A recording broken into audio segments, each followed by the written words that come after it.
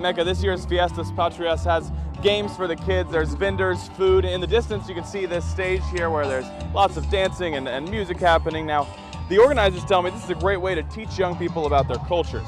Mexico's independence from Spain was actually celebrated across the world yesterday, but Fiestas Patrias is about independence for countries all across Latin America. This year's event is made more special by their partnership with the new Mexican consulate in Oklahoma City. In the past, they've had to work with the one in Arkansas, but now have help from right here in OKC. The consulate is even going to be a part of El Grito, honoring a cry for Mexican independence.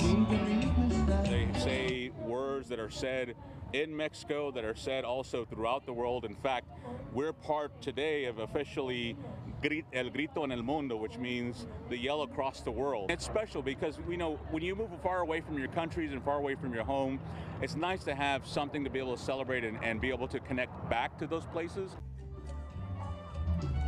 The 13th Fiestas Patrias is going on until 10 tonight, and anyone is welcome.